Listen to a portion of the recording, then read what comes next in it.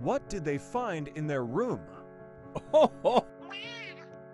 When I first watched this video, I was not 100% sure, but this looks like something that doesn't even belong on this planet. This is a TikTok video that I was tagged in where this person noticed a very gross smell coming from their room. After looking around for quite some time, they found this slimy, rotting item sitting in a corner. Many people in the comments were very confused as to what this was, and I was as well, until I went to this guy's account and discovered that it was a rotting cucumber. Now, I don't know about you guys, but I have never seen a cucumber, even rotting, that looks this bad. Typically, when cucumbers are rotting, they're going to give off an acrid or sour smell after a short period of time. This right here is what a normal rotting cucumber looks like. This would be the point where most people would find it and throw it out.